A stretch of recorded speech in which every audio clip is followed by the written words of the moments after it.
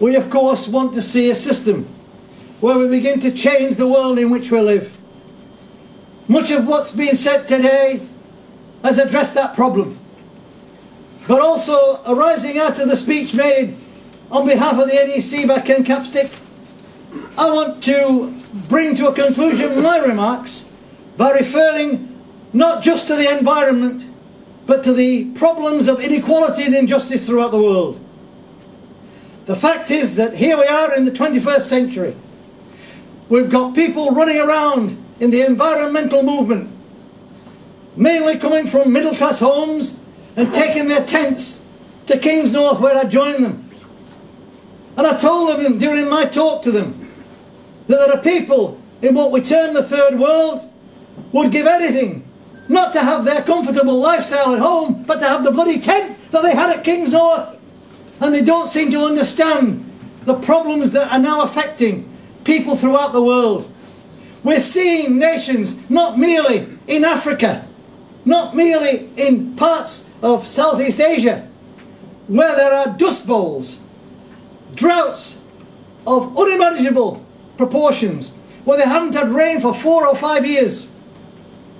And yet at the same time, we've got rising sea levels that are continuing to rise, and people are talking about how can we hold it back from eroding the coastline. Well, the answer's simple, isn't it?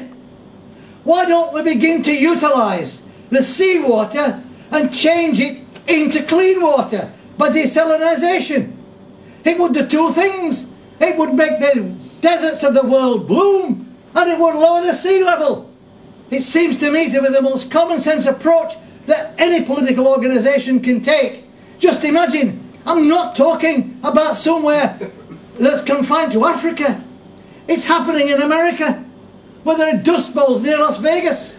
It's happening in Australia, throughout the outback. They've got nothing. They haven't had rain for 5 years. And yet, by simple using of the oceans and turning them by desalination into clean water, we save millions of lives. But we also do something better.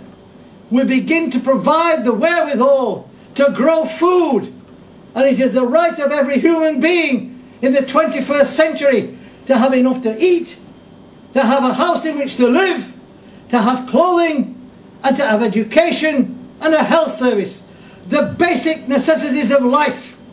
If we really are a so-called civilized society, then all of us should be fighting to change those inequalities and injustices that we see every day on our television screens or hear on our radios or read in the newspapers. Comrades, this party was founded because there was no party in existence which saw in a clear-cut way what to do about the problems that we face. I am absolutely convinced that we have the policies. Nobody has ever challenged the sense of our Constitution. Even our opponents recognise that our manifesto, by a mile, is the best manifesto of any political party, if for no other reason than it's been costed. And we can show each of our policies and how we can pay for them.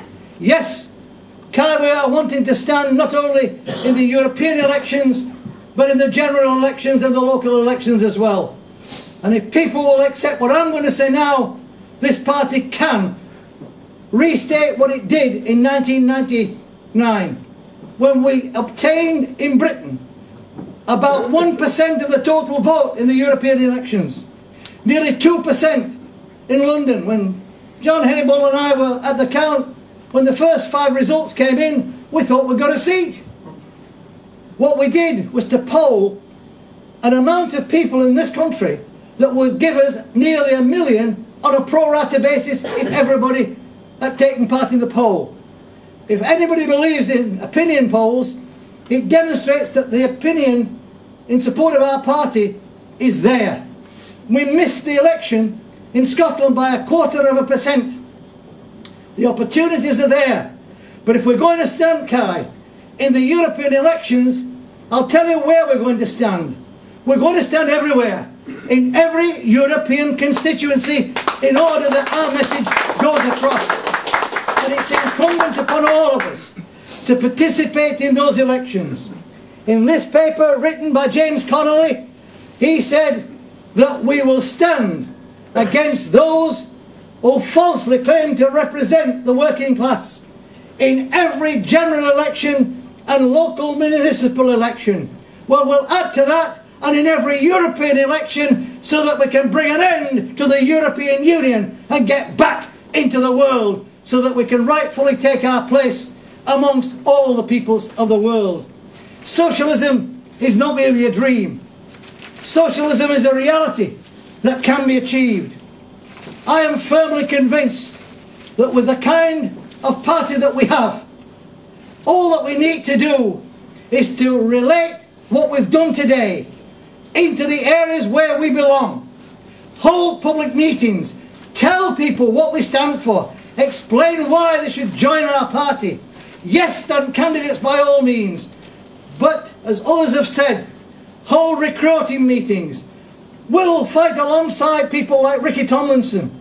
Next year is the 25th anniversary of the historic miners' strike, and already UCAT are asking the SLP if we will combine with them on a lobby of Parliament in support of the Shrewsbury Six in order to gain justice, and on the same day hold a mass rally in London to commemorate the historic 1984-85 miners' strike, when we saw not merely resistance from miners, but we saw the magnificent women's support group take on this government and take on in every possible way those injustices to which I've referred. You know, people often ask me what was the greatest memory of the miners' strike of 1984-5.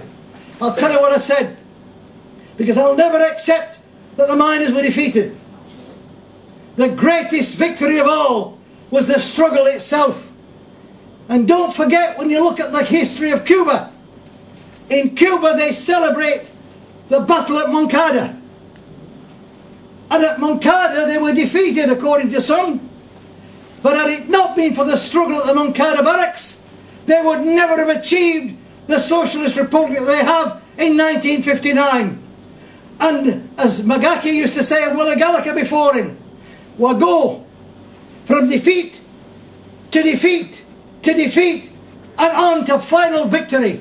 That's the message of the Socialist Labour Party. Onwards to socialism.